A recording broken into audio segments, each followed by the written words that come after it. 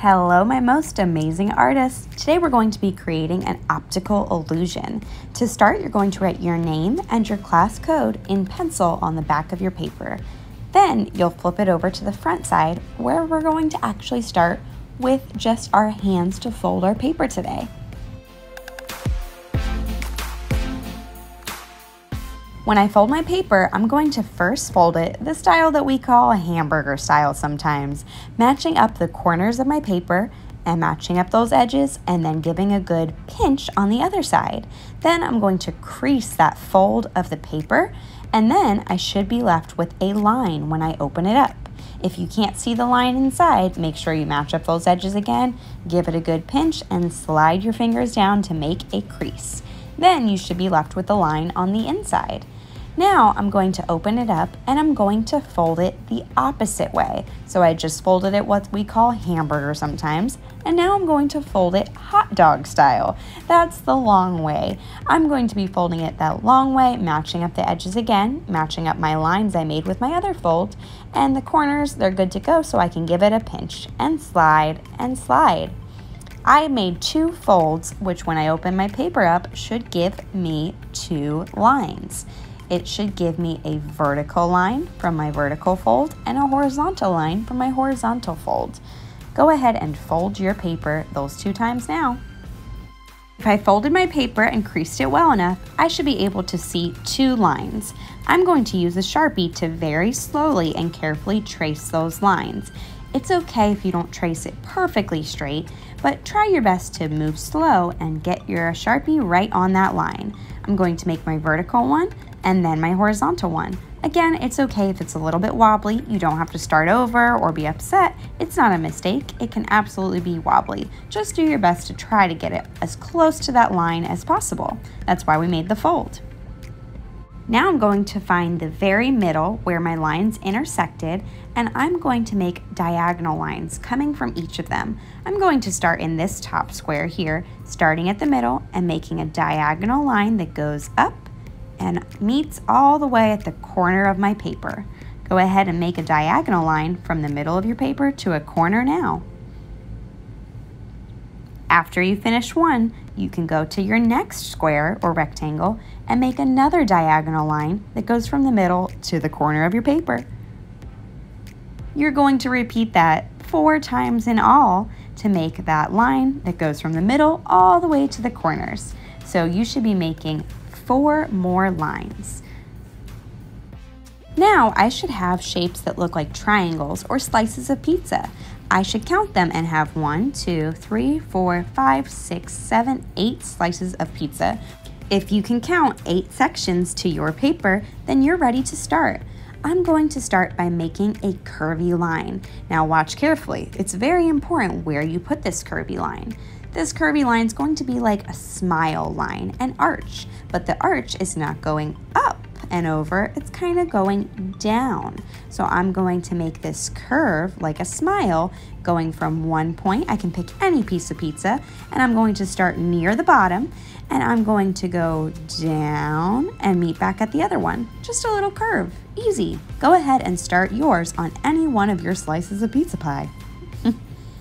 I'm going to continue by making another one of these curvy lines right above my other one, but I am leaving some space in between. I don't want to make them too close together, so kind of try to make it a little bit apart from it. I should be able to fit 1, 2, 3 so far, and they're all about equal distance apart from each other. Go ahead and make your lines in your slice of pizza pie, always making sure your line dips down, not a straight across line, because that won't give that same optical illusion in our op art. Now that I don't really have room for another one, I'm going to go ahead and start on another slice of my pizza pie or triangle shape. But this time I'm going to make sure that I connect my line. So I'm going to start at that point and go dip down and back up. So I'm starting at the same point where I left off and down and back up. I'm going to continue this on all of the other slices or pieces of the triangle or the pizza. In this case, it's looking more like a spider web. The more that I connect those lines and dip down and go back up, it's going to start forming that awesome spider web. I'm going to go all the way around my paper. This is going to take me a little while, so I'm going to fast forward the video while you work on yours. The most important part of your web is that each line that you make, each curvy line, connects to your last one in your other triangle. I know it looks a little bit confusing, but it ends up really cool once you get it. If you think that you need to work with a pencil because you're not quite sure about a line, maybe start with pencil instead of Sharpie. It's up to you. If you think that you need to, absolutely switch to a pencil. Now when I get to my last one, I'm going to leave this one empty because you have the option to add a spider. You don't have to, but if you want to, you can start by drawing a circle. I'm drawing a small circle. Go ahead and draw yours now. After I draw my small circle, I'm going to connect a larger oval or larger circle to that small circle. That's going to be the body of my spider.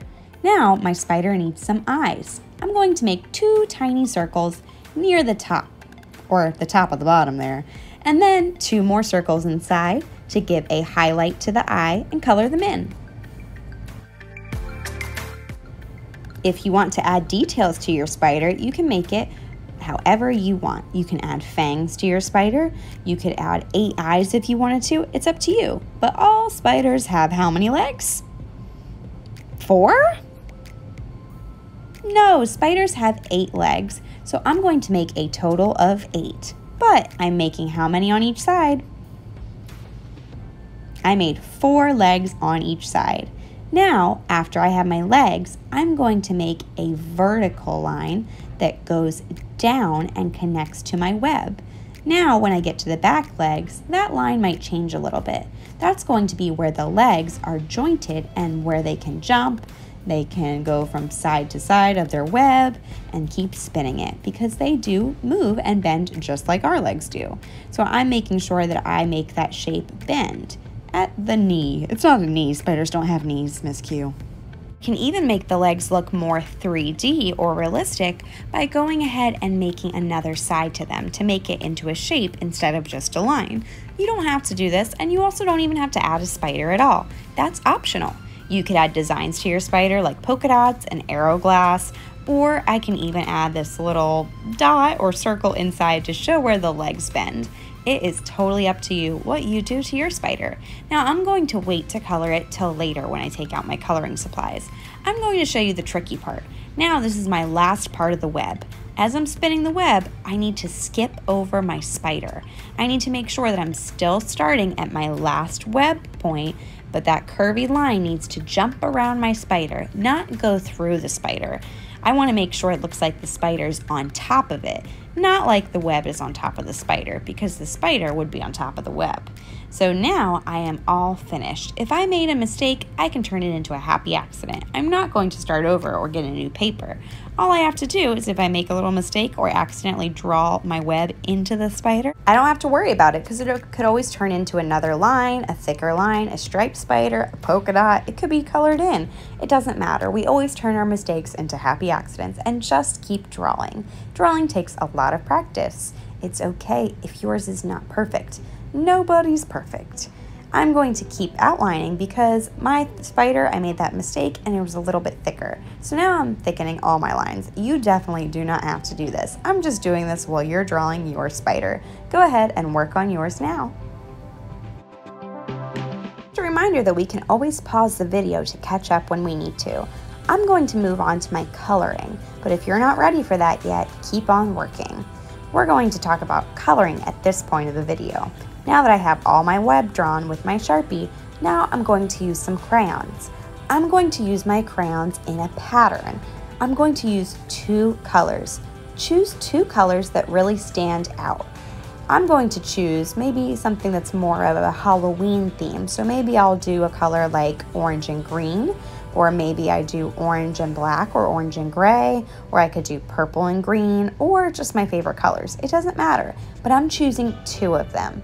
I'm choosing 2 because I'm going to create a pattern. I'm going to color every other part of my web with my orange. I'm going to skip over. So I'm going to start with my orange, and notice I'm coloring a little bit harder or pressing harder on the sides, leaving a little bit of that white space in the middle. So I start by outlining that triangle shape, but then very lightly pressing in the middle when I color with my gray. Now that I did my gray, I'm going to switch to my orange again. I'm going to keep switching back and forth between the orange and the gray. Now when I'm coloring, this is what's going to give it the optical illusion. Not only just the pattern of orange, gray, orange, gray, orange, gray, but also the way that I'm coloring. I'm pressing hard on the outsides or the outline of the shape that I'm coloring, but then on the inside, I'm pressing very, very lightly.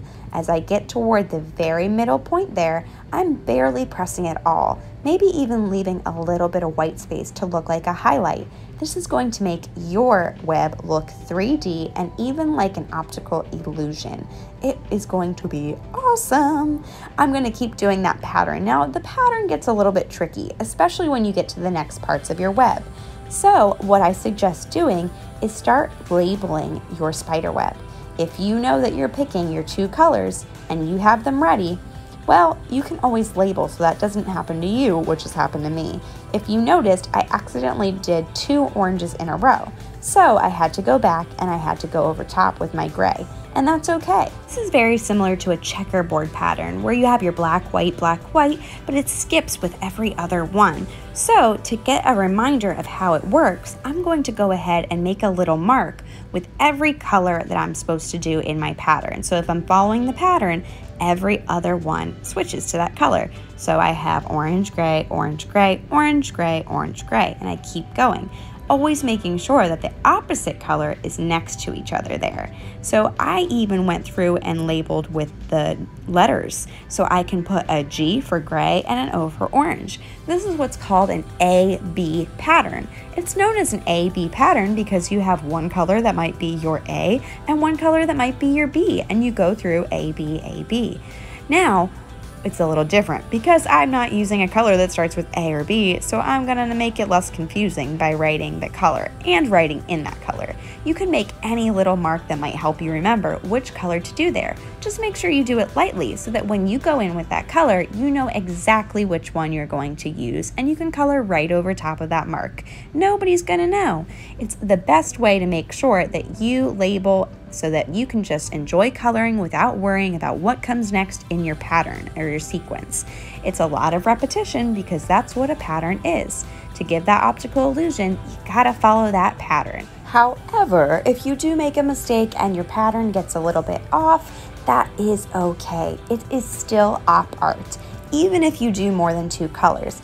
I would suggest challenging yourself and still trying this technique of your pattern. But if you would rather use rainbow of colors, you could definitely do that and just switch it with every other one. Just switch every time you get to a new shape inside of there, color with that color. It's going to be awesome no matter what you decide to do. I can't wait to see what you create today, artists. Make sure that you color in all of your spots and continue with whatever pattern you choose to do today.